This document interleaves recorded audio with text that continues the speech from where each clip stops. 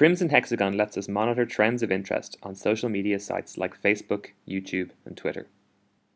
In this example, Global Pulse Labs in Jakarta gauges public mood about rising food prices by monitoring Twitter.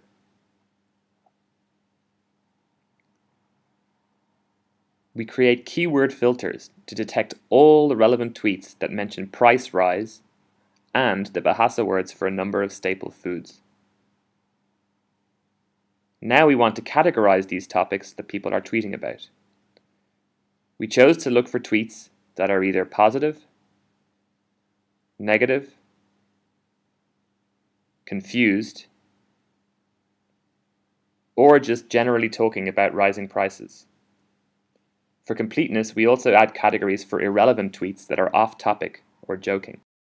In order for the machine to categorize tweets automatically, we must first provide a few examples of each category. This looks like a positive tweet. This example seems negative.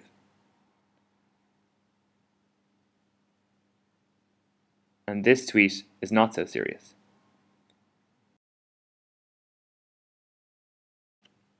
We repeat this training until we have at least 20 examples of each category.